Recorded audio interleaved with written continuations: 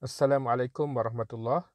Satu soalan daripada bab kebarangkalian, soalan KBAT.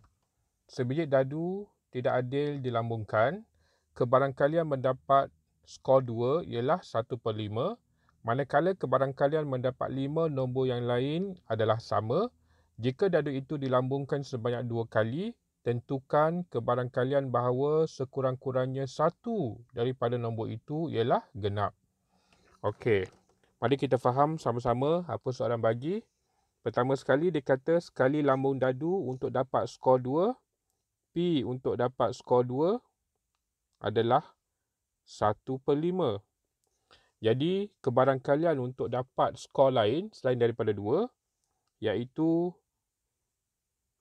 P1 sama dengan P3 sama dengan P4, P5 kebarangkalian nak dapat nombor 5, P6 semuanya bernilai 1 tolak 1/5.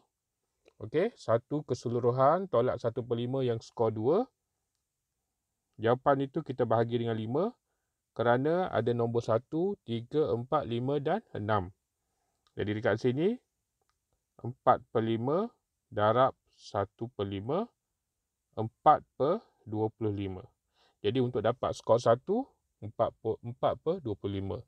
Skor 3 pun sama. Skor 4 pun sama. Skor 5 dan skor 6 4/25.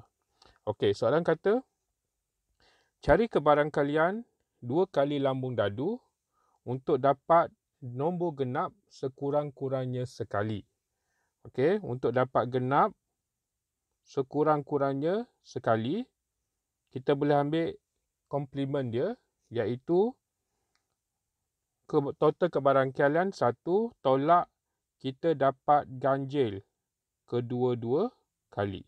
Ganjil 2 kali. Maknanya kalau dapat ganjil 2 kali itu tak dapat genap langsung lah. Genap kosong lah.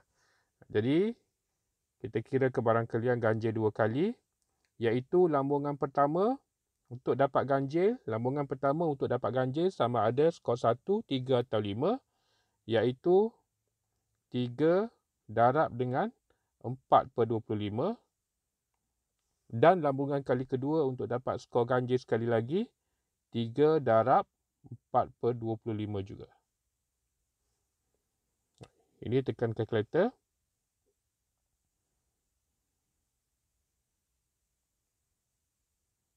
Tujuh, 0.766. Okey, harap membantu penjelasan cikgu. Jemput join cikgu punya kelas online dekat link di bawah untuk tingkatan 4 dan tingkatan 5 kelas melalui Zoom. Terima kasih. Assalamualaikum warahmatullahi wabarakatuh.